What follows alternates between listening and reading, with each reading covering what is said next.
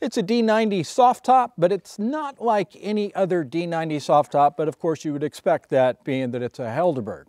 So talking to the clients, talking to Jake and Emily, and boy, talk about some great conversations, definitely great conversations, and an opportunity to explore colors.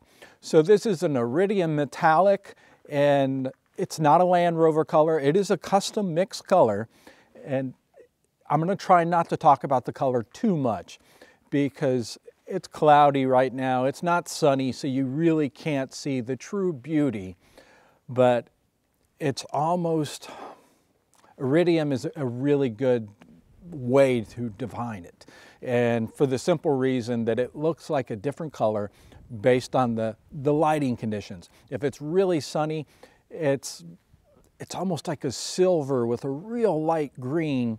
And in the shadows like this, it's just a beautiful, true, it's stunning. Let's just put it that way. So enough about harping on the color.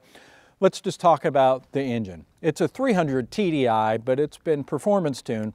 It has a VNT turbo. It has a 3-inch stainless steel exhaust system. It has a larger intercooler. It has a custom cylinder head on it. We've done everything to it to increase that low range and that mid-range torque, the horsepower, and also the sound. It's fun to drive, and it was also really fun to see Jake, which Jake is 6'9", and see Jake drive it for the first time and see Emily drive it for the first time. In fact, they loved it so much, being a D90, Emily said, "This is going to be my vehicle. Jake, you have to order yours now." And what she did, so you're going to be seeing a D110 for Jake very soon, and it's also a fabulous color, and I'll tell you it's in the warm tone, just kind of think gold. So that'll be coming soon, and interior is going to be exciting. So let's talk about the interior on this one. It has a two-tone interior, and I think the best way to do it is just, let's take a look at the interior now. So I mentioned two-tone interior, and that's exactly what it has. So the black is not quite black, it's like a dark charcoal. And the tan, and I'm calling this tan not really beige because it's a real light beige that it almost leans to tan, and it just creates a great complement which matches this soft top.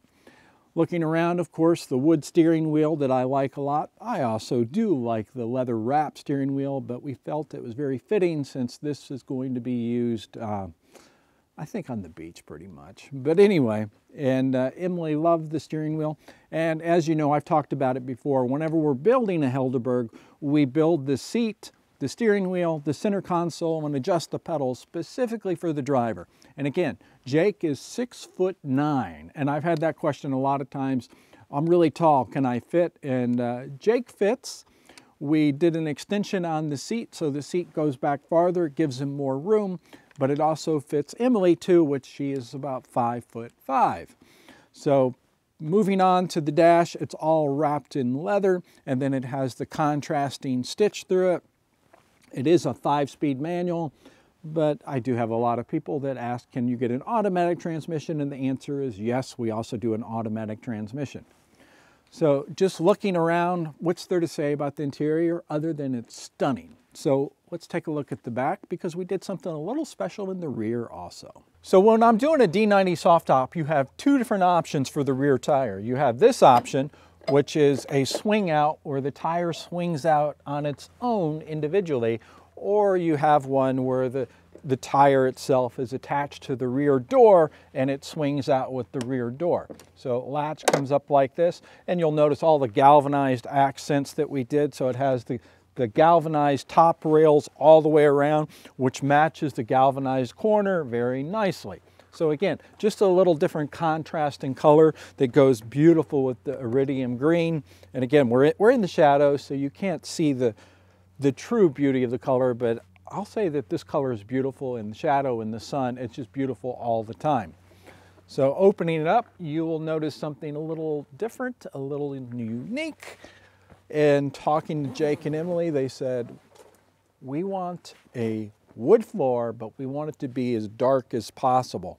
So the floor in the shadow looks really dark, and in the sun, it's fairly dark. But this is a black walnut floor and also black walnut on the rear door too. The wood, the darker wood, complements the interior nicely. They also ordered a bimini top, which a bimini top, we take this top off completely, and the bimini top covers the driver and the passenger only, and then leaves the back area all exposed. So nice summer runner, beach cruiser, whatever you want to call it. But I'm really excited about this build. So side profile, I think you can definitely see that it's lifted. I have it sitting beside a D110, so you can kind of see the size perspective. But this one has a Fox suspension with I-box springs. It has the proper radius arms, and it's around 3 inches of lift. So we're sitting on a bead locker with a 35-inch, what do we have here? We have the STT Cooper Pro, but gives it a very nice stance. And as you move around the front too, of course, you'll notice that it has the Helderburg headlight surrounds, and then has the bumper that I just love this bumper. I think it's because of the quality of the welding and the thickness of it, and it goes very nicely when we do the aircon unit in the center here, which gives the bump out.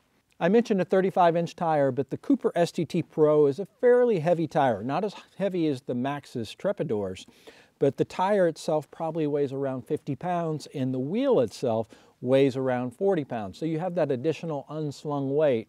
Therefore, we feel like it really requires a better braking system. And you will notice it has the exclusive Helderburg braking system. This is not a rebrand. This is built specifically for us. And it has a special rotor that's cross-drilled, and it also has 6 pistons in the front. So when I say 6 pistons, you have 6 pistons on there that's pushing those brake pads in on the actual rotor.